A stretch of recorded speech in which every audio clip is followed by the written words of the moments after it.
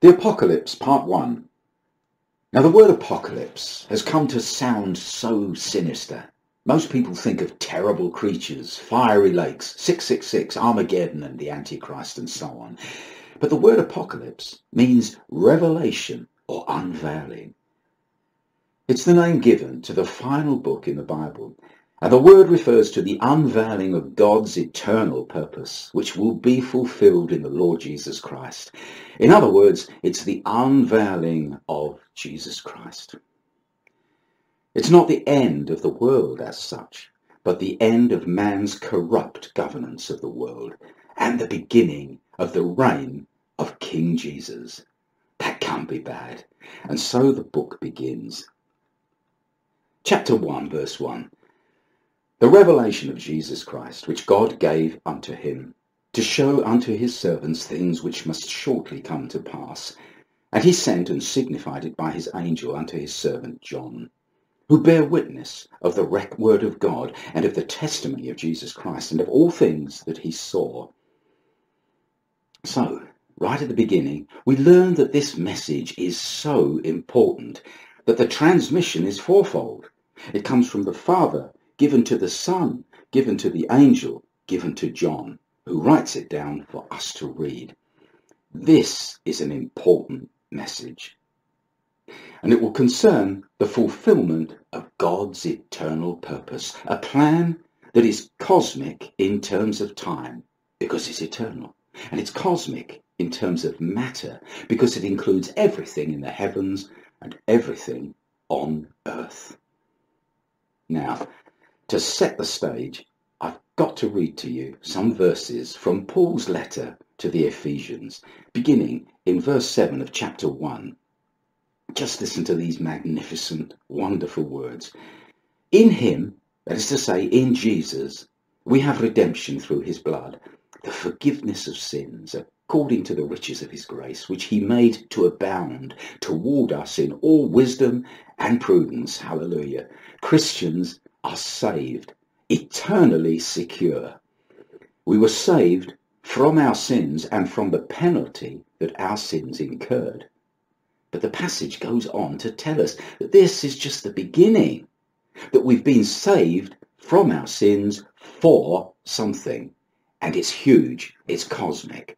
Goes on to say, verse 9, having made known to us the mystery of his will, according to his good pleasure which he purposed in himself, that in the dispensation of the fullness of the times he might gather together in one all things in Christ, both which are in heaven and which are on earth, in him.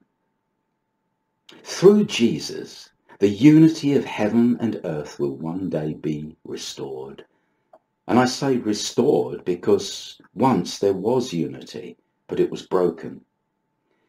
There was unity when one perfect will held it all together. That one perfect will was, of course, God Almighty's perfect will.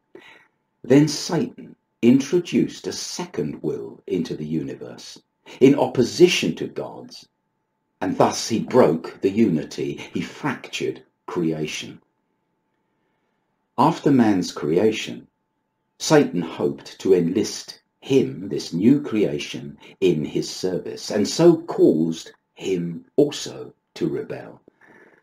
But instead of man submitting his will to Satan, which Satan had hoped, he became a will of his own, and in time there were millions of conflicting wills in creation, shattering everything even further into millions of pieces. Then God sent forth his Son, the vital step in a plan to restore the original unity. He will bring everything under the headship of the Lord Jesus Christ. Look at Ephesians again, verse 10. At the end of time, he will gather together in one all things in Christ, things in heaven and on earth, in him. The theme of the book of Revelation may involve all of those fiery judgments which are always connected with it, but its purpose is the unveiling of a glory not seen since before Satan rebelled, a glorious unity, togetherness, wholeness, a shalom. Therefore, it is the revelation of the Lord Jesus Christ. The slain and resurrected Lamb is central, and his enthronement as the Lion is inevitable. But without his sufferings, the eternal purpose could never be realized. In chapter 5, verse 5 of this book, the Lamb who has suffered is the only one who can open the scroll that will complete world history and so fulfill the eternal purpose. He's the only one, because he had entered history. He had become a man, and he had suffered as a man. Yisurim Shel Ahava, the sufferings of love. Without those sufferings, there could be no opening of the scroll. There could be no final end, completion to man's history and to the realizing of God's eternal purpose. Without the Lamb, there could be no Lion ruling on this earth. And both appear in this book, and both are two aspects of the Son of God, Jesus Christ. This is his revelation. No wonder then that there is a blessing on anyone reading, hearing, doing the words of the revelation. As the next verse says, "Blessed is he that readeth, and they that hear the words of this prophecy, and keep those things which are written therein, for the time is at hand." And now John begins his book in earnest. Verse 4, "John to the 7 churches which are in Asia, grace be unto you, and peace from him which is, and which was, and which is to come, and from the 7-fold Spirit which is before his throne." Don't you just love the way John rhapsodizes about Jesus right at the very beginning? He doesn't need to warm up. He gets straight into the subject. You imagine beginning to write a letter, and straight away you just cannot restrain yourself from rhapsodizing about Jesus. Straight away he goes into it. But note the 7. There's 7 churches. There's the 7-fold Spirit. As in the book of Genesis, 7 is central in this book also. One of the greatest power numbers in Judaism is 7, and it represents creation, completion, and blessing. This last book that completes ties up with the first one that was about creation. And the number 7 is creation, completion, and blessing. It completes history, this book does, and it describes the blessing that God has in store for us, and always had in store for us. But all is dependent upon Jesus. And so John continues, verse 5, "And from Jesus Christ, who is the faithful witness and the first begotten of the dead, and the prince of the kings of the earth, unto him that loved us and washed us from our sins in his own blood, and hath made us kings and priests unto God and his Father. To him be glory and dominion for ever and ever. Amen." John is overflowing with his message. Apocalypse, you know, is great news for those who love Jesus. He makes them kings and priests. But for those who have rejected Jesus, it's terrible news. The worst scenario that they could imagine. What is a dream to us becomes a nightmare for them. Goes on to say, "Behold, he cometh with clouds, and every eye shall see him, and they also which pierced him, and all kindreds of the earth shall wail because of him. Even so, Amen. I am Alpha and Omega, the beginning and the ending, saith the Lord, which is, and which was, and which is to come, the Almighty." He is the beginning and the end.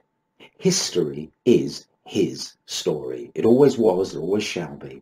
Through all the migrations and world wars, the farming and building and exploring, God was fulfilling his eternal purpose. Everything moved towards that end.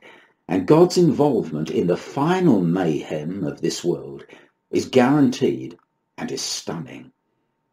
Verse 9, "I, John, who also am your brother and companion in tribulation and in the kingdom and patience of Jesus Christ, was in the isle that is called Patmos, for the word of God and for the testimony of Jesus Christ." You know, they can imprison a Christian geographically, but not spiritually. John's spirit is as free as a bird, he goes on to say. I was in the Spirit in the Lord's day, and heard behind me a great voice as of a trumpet. John's senses are heightened. God has done it. And John can hear things that nobody else can hear. You know, before the fall in the Garden of Eden, they heard the sound of God's voice walking in the garden. Their senses were heightened, and God wasn't hidden then in the way that he is hidden at present. At Mount Sinai, they saw the thunder or the voices, Exodus chapter 20 verse 18, and all the people saw the thunderings and the lightnings and the noise of the trumpet. Fascinating verse, actually. They saw the thunder, they saw the voices. God had heightened their senses in some way. And what did John hear? Verse 11. The voice said this, I am Alpha and Omega, the first and the last, and what thou seest write in a book, and send it unto the 7 churches which are in Asia, unto Ephesus, Smyrna, Pergamum, Thyatira, Sardis, Philadelphia, and Laodicea. And I turned to see the voice that spake with me, and being turned, I saw 7 golden lampstands. And in the midst of the 7 lampstands, one like unto a son, the Son of Man, clothed with a garment down to the foot, and girt about the chest with a golden girdle. There's a wonderful simplicity about this garment. This is, of course, Jesus, but John doesn't know that. His garments are the garments of the Kohen Gadol, the high priest of Israel. You know, Jesus came as prophet when he was Jesus of Nazareth, and now he is in the role of priest. After his ascension, he went back to the Father, and he's in the role of priest, and that is how John sees him here. And he walks among the lampstands, the 7 lampstands, and he's working as a priest, as the high priest of the church. By the end of this book, we see him as king. Hallelujah. Goes on to say, verse 14, his head and his hairs were white like wool, as white as snow, and his eyes were as a flame of fire. You know, it's been said that the eyes are the windows of the soul. And surely this flame of fire in the eyes of Jesus is the fire of love unquenchable and righteousness uncompromising. And his feet like unto fine brass, as if they burned in a furnace, and his voice as the sound of many waters. And he had in his right hand 7 stars, and out of his mouth went a sharp 2-edged sword, and his countenance was as the sun shineth in its strength. And when I saw him, I fell at his feet as dead. No wonder. But Jesus goes on to do and say something very beautiful. Of all the memorable things in this book, this ranks as one of the highest and most significant. John says, and when I saw him, I fell at his feet as dead, and he laid his right hand upon me. He didn't need to do that. He could have raised John to his feet with a mere word. But we may be reminded that he could have healed the leper with a word. But he didn't. He reached his hand out to that untouchable leper, and he healed him with his hand. It's an act of inherent compassion, empathy, the spontaneous act of the loving Son of God. You see, God is spirit. He has no body. He is spirit. But he became flesh in Jesus, and now he has a hand. And with that hand, he reaches out to us. He reached out to the leper. He reaches out here to John. He reaches out to us. The Spirit became flesh and touched us, the most profound and unique fact about Christianity. No other religion has got a God who became man, had a hand that could touch us. Aren't you glad that the Word became flesh, that God became man? The God of philosophy and all other religions would never, ever reach out and touch us with a human hand. And furthermore, one with the scars of love. Now we could stop right here and not read any more, because this one scene is the sweetest of all, but we must go on. He laid his right hand upon me, saying unto me, Fear not, I am the first and the last. I am he that liveth and was dead, and behold, I am alive for evermore. Amen. And have the keys of hell and of death. Now may I take the liberty of rephrasing this. Jesus seems to me to be saying something like this. I'm the one you knew and loved, the same one who was crucified and rose from the dead. He's sort of saying, I'm Jesus. We fished together on the Sea of Galilee. You saw my empty tomb. We shared meals together. We laughed together. We cried together. We prayed together. It's me, Jesus. You know, Jesus will be absolutely glorified, yet in the majesty of his glory, the resplendence of his glory, he will forfeit none of his humanity. I like to think that when Jesus sits at the head of the table at the wedding feast, there will be a moment when he looks over at me with recognition and love and understanding. Let's go on. Verse 19. Write the things which thou hast seen, and the things which are, and the things which shall be hereafter. The mystery of the 7 stars which thou sawest in my right hand, and the 7 golden lampstands, the 7 stars are the angels of the 7 churches, and the 7 lampstands which thou sawest are the 7 churches. So the book will subdivide into 3. Things that John sees, things which are, and things which shall be in the future. The first section, the things that John sees, has just concluded. It runs from verse 9 to verse 20 of chapter 1.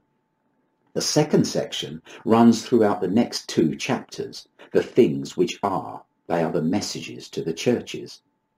They are addressed to 7 actual churches that existed at John's time in Asia Minor, modern-day Turkey. And so, to John, they are the things that are. But there are 3 ways of interpreting them. 1, they are actual churches, as I said. 2, they are descriptions of churches that exist in every age. That all churches resemble 1 or 2 of those churches. The characteristics of a local church will be like Ephesus, or like Pergamum, or like Laodicea, whatever. Thirdly, they describe 7 overlapping periods of church history, from AD 30, when Jesus ascended, or thereabouts AD 30, to the rapture of the church. So the entire church age is contained within these 7 messages. It's a fascinating study. Now, we shan't deal with the messages in detail. We'll jump straight into the 3rd section, the things that shall be in the future. But this is how they fit in with history. I'll skim through it fast. The first message is to Ephesus. Now, Ephesus means not lasting. And that covers history from AD 30 to AD 100. The first love of the church wasn't lasting. The second message was to Smyrna, which name means anointed for burial. It comes from the word myrrh, which was used to anoint dead bodies. That covers history from 100 to 313, the terrible period of Roman persecution. Hence Smyrna, anointed for burial. The third message, to Pergamum, which means divorced. This covers from 313 to 600. It's the period when imperial Rome controlled the papacy and many pagan doctrines and practices were introduced, divorcing, the name Pergamum, divorcing the church from its Hebrew beginnings. The fourth message was to Thyatira, meaning continuing sacrifice, from 600 to 1517, when the mass or daily re-crucifying of Christ was almost universally offered until the Protestant Reformation in the time of Luther. The fifth message, Sardis, means fleshy or incomplete. It's linked with the word sarx, which is flesh. From 1517 to 1648, the Peace of Westphalia. Protestantism, you see, threw out most of the pagan doctrines of the Roman Catholic Church, but unfortunately retained a link between church and state, which it should have done away with. The Reformation, therefore, was incomplete, or of the flesh. The sixth message was to Philadelphia, which means brotherly love, from 1648 to 1900, from Westphalia to the apostasy. This was the greatest period of missionary activity since the Acts of the Apostles. And the final message, the seventh message, was to Laodicea, which means rule of the people, from 1900 to the present day, characterized by the multiplying of sects and cults. Now, we have the benefit of hindsight and can see how they fit the progress of history during the past 2 millennia.